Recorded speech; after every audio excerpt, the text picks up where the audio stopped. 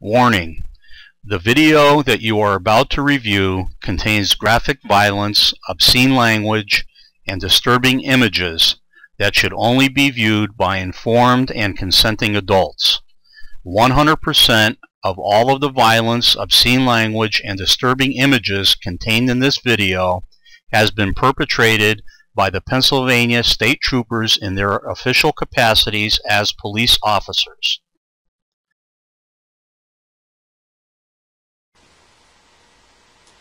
Hello, my name is Larry Holhall.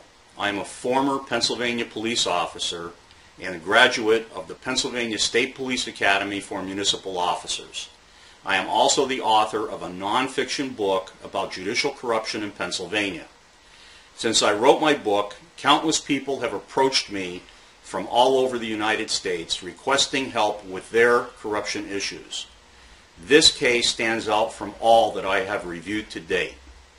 Not because of the claims made, not because of the outrageous actions of those in power, not because it is a subject that is near and dear to my heart. It stands out for two reasons. The first is the absolute proof of the crimes committed by the Pennsylvania State Police. Secondly, and as importantly, the complicity and cover-up by all involved, including the State Police Oversight Mechanism, which is known as the Bureau of Integrity and Professional Standards. It is my hope that this video will outrage you to the point of taking action. But for the grace of God, this could have been your child or family member that these horrific acts happened to. Please keep in the back of your mind as you watch this presentation that as of the date of this final production of this video, the state troopers you are about to see are still strapping on their guns and pinning on their badges to officially protect and serve. You had better hope you or one of your loved ones never crosses paths with any of these Pennsylvania's finest. Early on the evening of March 8, 2010, 31-year-old Robert Leone of Vestal, New York, finished up a session of stargazing at the Copernic Observatory, which is about a 10-minute ride from his home. He was feeling particularly happy that evening. His life was in order. He had just gotten his driver's license back after being suspended for a non-accident DUI charge. He had gone cold turkey on his drinking for over a year, and the medication his doctor prescribed for his bipolar condition offered him some relief. An early evening drive in the country while listening to his favorite music seemed to be just the right thing to top off his evening. This drive would change his life forever. With his car's T-top open and his heater turned up full blast, his odyssey began. He crossed the border into Pennsylvania, which on a rural road simply consists of a small marker on the side of the road. Driving through the small town of Towanda, Pennsylvania, he was approached from behind by a Pennsylvania State Police car with its lights flashing. There was plenty of room for the trooper to pass him on his left and simply go around, but for some reason the trooper did not. The trooper then sounded his patrol car's siren, but still did not pass.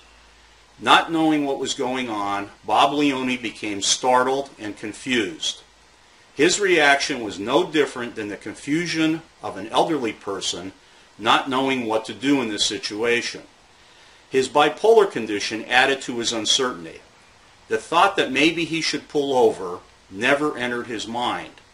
In his mind, he had done nothing wrong. He wasn't speeding, he didn't go through any red lights or stop signs, and he simply became bewildered by the fact that the trooper would not pass him and go to whatever emergency he was obviously being directed to. Mr. Leone deducted when the trooper finally decided to pass him, he simply would, and that would be the end of it. Mr. Leone lit another cigarette and turned up his music so he could hear it over the siren. Mr. Leone continued driving towards his home at the blazing breakneck speed of 5 to 10 miles an hour under the posted speed limit. He noticed in his mirror that a second, third, fourth, and fifth police car was now apparently responding to the same emergency as the first trooper who still had not passed him. You and I know for a fact that if there was any question in our minds as to what the state troopers were up to, we would have simply pulled over long before now. I have been told that persons with bipolar conditions don't always think the way non-bipolar people do. They often rationalize their actions incorrectly. Mr. Leone knew he hadn't done anything wrong, so he was simply going to drive home and listen to his music. Other than not pulling over, Mr. Leone did not break a single traffic law. He did not speed, he did not attempt to elude, he didn't pass through any red lights or stop signs. This was simply a low-speed chase, which at least one of the troopers involved became bored and distracted, as evidenced by his onboard video.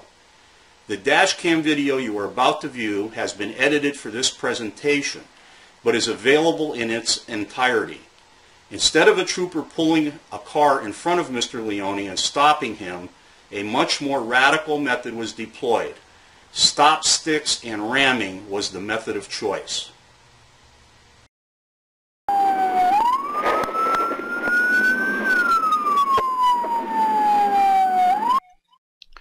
Watch this car. It is later confirmed by the sworn statements of two of the troopers that this car was parked in such a fashion as to totally block the driver's door of Mr. Leone's car. It was blocked in such a fashion that the state trooper himself had to climb out his own window in order to exit the vehicle.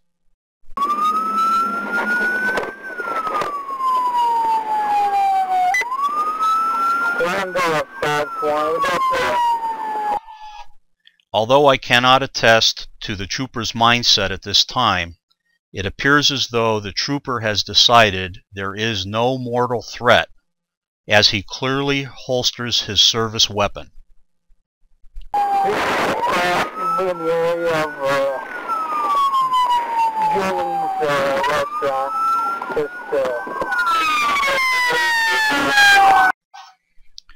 By the trooper's own sworn statements, this trooper orders Mr. Leone to exit his vehicle 3 or 4 times. Mr. Leone cannot open his car door because of the trooper's car blocking it.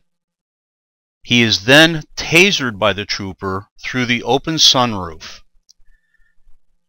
All sworn statements by all of the troopers involved agree that just prior to Mr. Leone being tasered, he was sitting calmly with both hands on his steering wheel smoking a cigarette.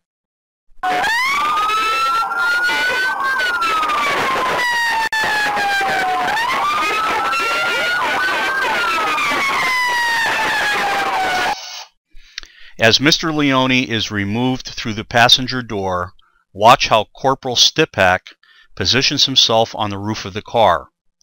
Note that he does not exit the roof and then assist his fellow troopers in handcuffing Mr. Leone. Rather, he jumps directly onto Mr. Leone with both feet while Mr. Leone is face down on the ground. This maneuver is known as a monkey stomp and is not taught as a valid maneuver in the police academy.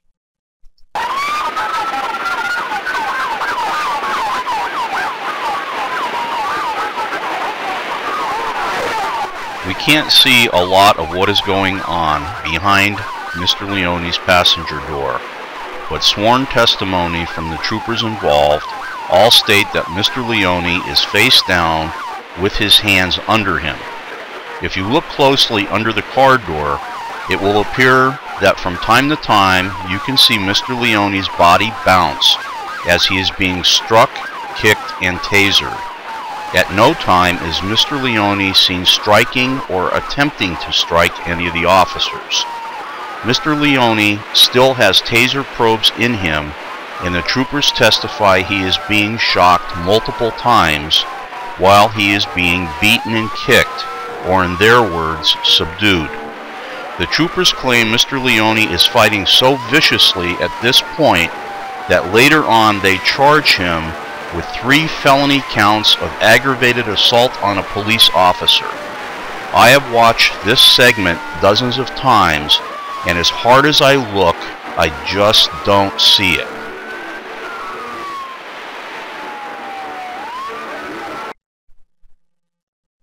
One of the troopers breaks his own hand by admittedly punching Mr. Leone in the head with it. Striking or punching a suspect in the head with a closed fist is not taught in the police academy and is a maneuver that is specifically addressed as not authorized.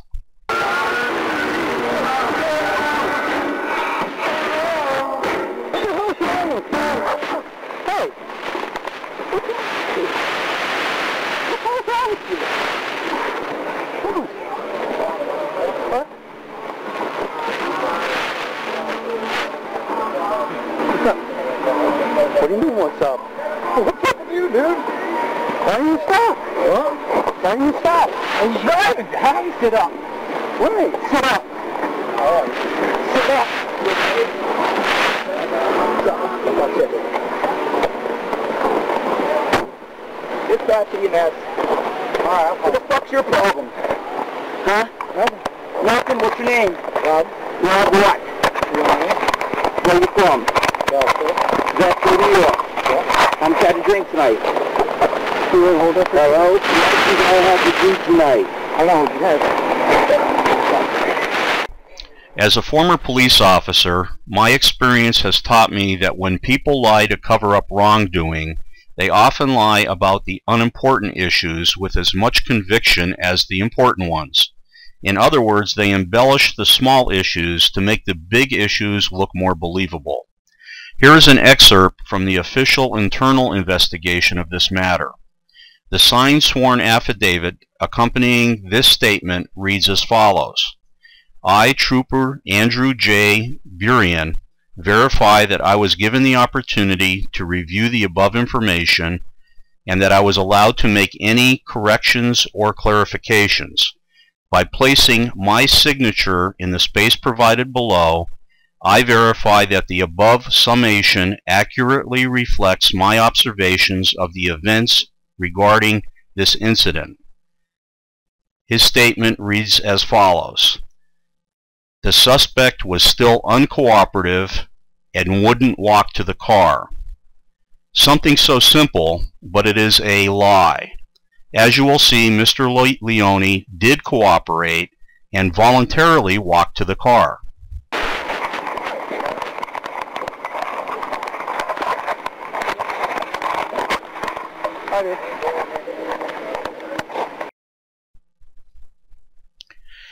There is so much wrong at so many different levels with what you have just seen. Unfortunately, things are about to get worse for Mr. Leone. Although we cannot see what is about to happen in the back of this state police car, we can clearly hear what is said and done as the audio track of this dash cam recorded it all.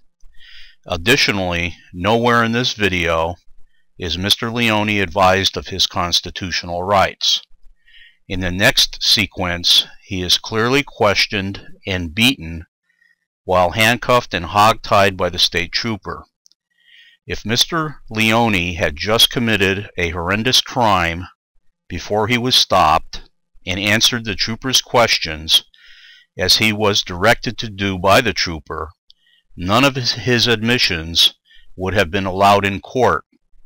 In other words, when questioned by the trooper, if Mr. Leone stated he had just murdered 5 people, his admission could not be used because basic, mandatory police procedure was not followed. As bad as things have been for Mr. Leone so far, it would have been a gift from God if this were the end of it. Once again, things are about to get much worse for Mr. Leone. Much, much worse.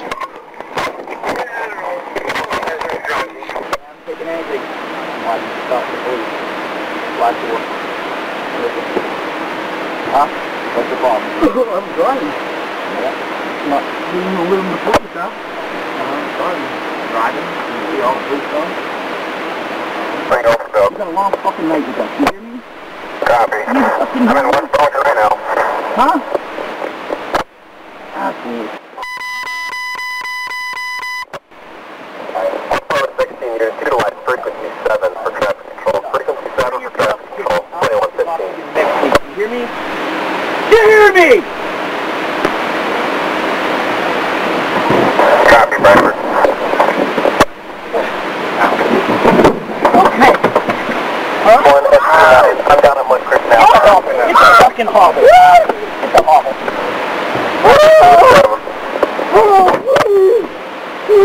Fucking spit on me, jackass. I'm sorry. Huh?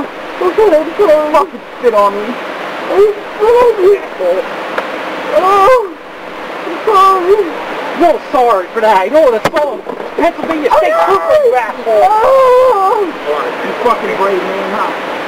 Fucking spit on me, jackass. Okay. Asshole. What the fuck is your fucking stabbing, you asshole?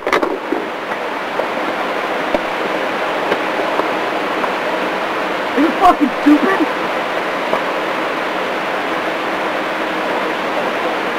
Hold on. Give me a second. Hold on. Give me a cup. Come on, I got a hot tire. Hold on. Play fucking possum. Huh? Fucking playing possum. I'm sorry. Fucking stupid. Oh, you're getting hot. Oh. He's trying on, guys. Oh. Sit up, you motherfucker. Now get in that car. Get out. Okay. Get on the other side. Get in the car. Get in the car. I'm trying.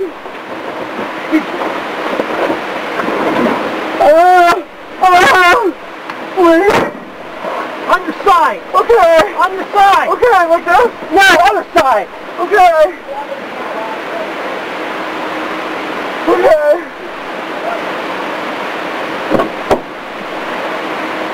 Roll on your side. Okay, John! Roll on your side. Yes, sir. Now. Okay. Now, douchebag, I'm going to ask you a fucking question. You'll be answering yes, sir, or no, sir. Do you hear me? Yes, sir. Okay, what the fuck is your problem tonight? I just having a tough night, sir. Yeah. You know what? You're going to have a hell of a lot tough night after you spit in my fucking face, jackass. What are you messing with? It's the Pennsylvania State Police. You're fucking chump. Fucking pull over needs to be pulled the fuck over. Okay, you're going to jail. You're going to be somebody's fucking butt mopping fire. You hear me? Yes. You fucking idiot.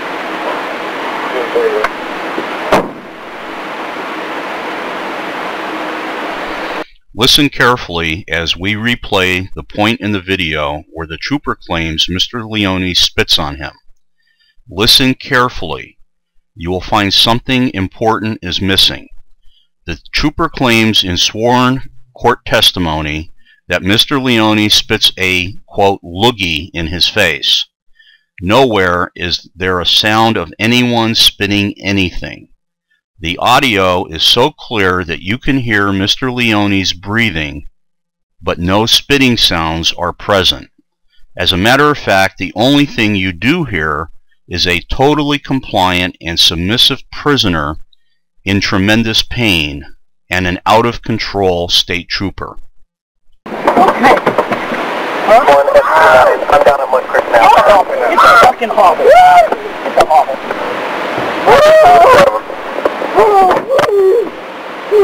Fucking spit on me, jackass. I'm sorry. Huh? I'm sorry. Fucking spit on me.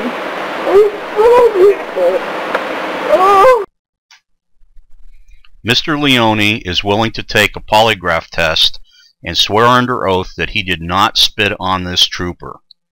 Let's say for argument purposes that a shackled prisoner does spit on a police officer. It now begs the question, does a police officer have the right to beat a prisoner that is shackled and in custody even if the prisoner spits on him? The obvious answer is no. If you recall earlier in the video, an ambulance has been requested to transport Mr. Leone to the hospital. Instead, when the ambulance shows up, the trooper with the broken hand is transported to the hospital in the ambulance, and Mr. Leone is kept hogtied in the back of the patrol car.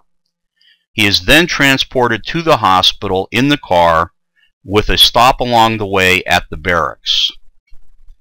Please try to visualize what I am about to read to you from the official hospital report of Mr. Leone's first visit. And yes, I said first visit. Patient was carried to triage room by police. Patient's hands were with handcuffs, and patient's feet were tied together with a rope, and the rope was also tied to the patient's handcuffs. It goes on. Patient is awake and cooperative with an effect that is calm. As you can see from the hospital report, Mr. Leone is both cooperative and submissive with the emergency personnel. At one point, when the troopers are outside the examination room, he quietly tries to tell a nurse that the police have been beating him, and he begs her for help. One of the troopers overhears Mr. Leone's plea. All of the hospital personnel are ordered out of the exam room by the trooper, and a second beating and tasering episode is commenced. Mr. Leone is silenced. Video evidence of this second beating may be available through hospital video, which is still being explored. Naturally, the trooper's version of this incident is totally different. Sworn court testimony verifies that Mr. Leone was tasered multiple times during this altercation, but the official computer taser report was not provided to Mr. Leone's defense, even though it was requested. In the overall scheme of things, this beating is a very important event, and I will reference it a little later on. This beating and the events leading up to it were witnessed by the nurse who was attending to Mr. Leone.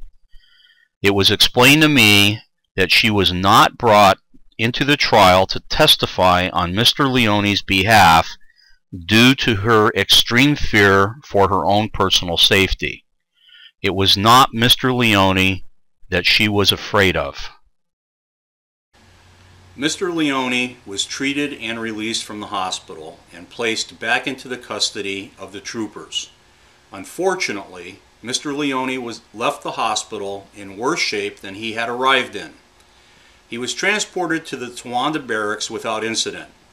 While at the barracks, Mr. Leone was processed and his official charges were typed up.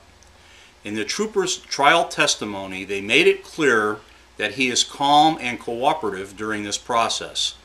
Some very strange and questionable things happen over the next few hours that will end up with Mr. Leone being transported back to the hospital.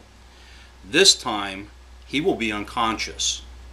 While at the State Police Barracks, the troopers attempted to arraign Mr. Leone via internet video link with the on-call duty magistrate. Mr. Leone is warned ahead of time that he should not look into the camera and that he is not to say anything other than answer the judge's questions.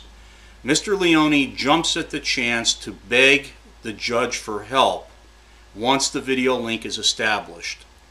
According to Mr. Leone, the troopers disconnected the video link and claimed it was a malfunction. This disconnect can be verified by the on-call duty magistrate.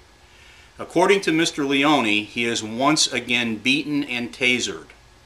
Things start to get real fuzzy from this point forward. They claim while Mr. Leone was being walked to the waiting patrol car in order to be transported to the prison, he tried to escape. The troopers claim that Mr. Leone fought so viciously and violently, using only his feet, which were shackled at the time, that they had no choice but to mace him and repeatedly beat him into submission with their batons. Please take a look at the hospital diagram of Mr. Leone's injuries. All of the injuries noted on the assessment diagram are on Mr. Leone's back. Mr. Leone's vital signs are very alarming. His pulse rate is now 132. Respirations are 28 per minute. and his blood pressure is a staggering 174/109. The triage report states, patient unable to explain events prior to his arrival to the ED. There are many conflicting statements made on this emergency department report, which will be discussed at a later date. One of the most concerning is an entry made at 6:10 a.m. The attending nurse states, patient is shaking and disoriented to time and events. It appears on the report that 26 minutes later, Mr. Leone is discharged from the hospital back into the custody of the troopers. According to this report, no blood was drawn, no urine was gathered, and no x-rays or CAT scans were performed. After being discharged from the hospital, Mr. Leone was transported by troopers to the Bradford County Correctional Facility. Officials at the prison were horrified by the condition of Mr. Leone when he arrived. The following image is graphic, so please prepare yourself for what you are about to see. This is an official mugshot taken by the prison of Mr. Leone that, to my knowledge, has not been altered in any way. Note that the prison used a vest of some sort to cover Mr. Leone's blood-covered clothing. I have seen prisoners of war that have been treated better. The officials were so alarmed that the on-call physician for the prison was called in to do a complete physical exam and documentation of Mr. Leone's injuries, lest they be blamed for any of his injuries going forward. Mr. Leone had high-quality private health insurance when he was incarcerated. He begged the prison officials to allow him to obtain medical care at no charge to the prison or the county for severe headaches and dizziness that persist to this day. His requests were denied. At some point after Mr. Leone was incarcerated, he thinks he was arraigned. Regardless, it was well in excess of Pennsylvania's 6-hour preliminary arraignment rule. Believe it or not, this story so far spans less than 24 hours. Mr. Leone's nightmare was just beginning. Mr. Leone's bail was set at $250,000, even though he was not a flight risk.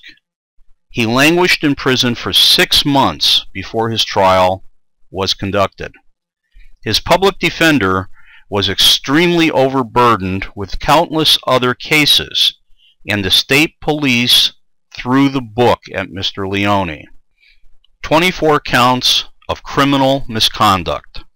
There is an old saying, what you don't have in quality, make up for in quantity. And that is exactly what the state police did.